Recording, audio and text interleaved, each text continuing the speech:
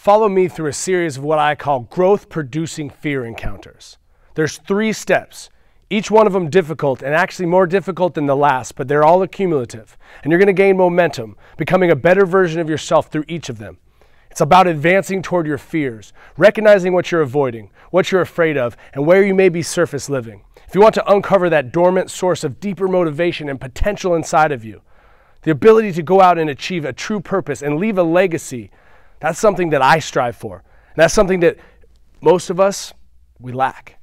So how do we do this? How do we live a passion-filled life? How do we go ahead and push ourselves past where we're comfortable? How do we apply valor and bravery and become a heroic person to others within our community?